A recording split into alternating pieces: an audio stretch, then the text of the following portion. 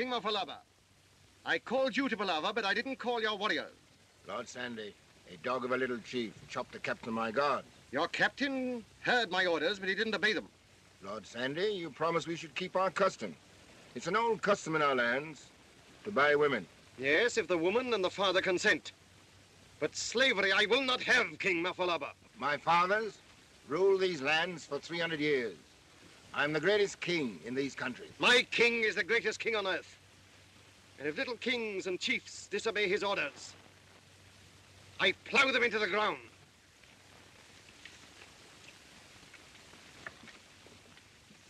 What do you want, Sandy?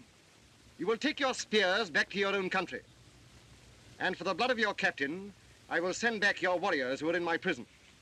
I will do as you want me, Sandy, because I am your friend. But I have 9 war drums, over which are stretched the skins of little chiefs who offended me. I know the skin that will be stretched on the 10th.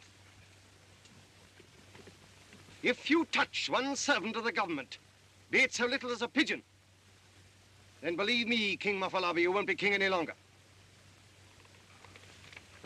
The flower is finished.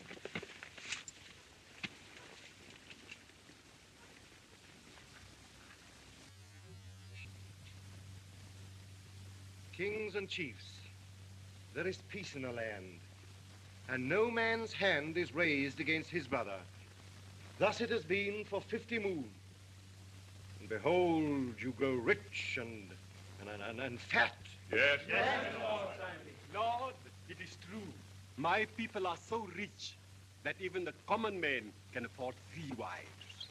I have called you here today because I go on a long journey over the great seas, and there shall I stay for 12 moons. Lord Sandy, it fills our hearts with sorrow to see you go away from us. Yes, Lord Sandy. Thank you, Sambo. And in my place, the Lord Ferguson shall stay here and give the law to all the peoples of the river. I want you to obey him as if you were his own children.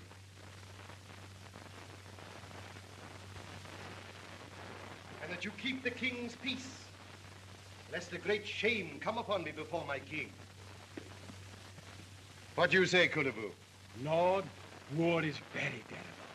But if one madman comes against 5 other men who are not mad, behold, they all become mad together. Those are words of wisdom, Kulubu. And you, Chala?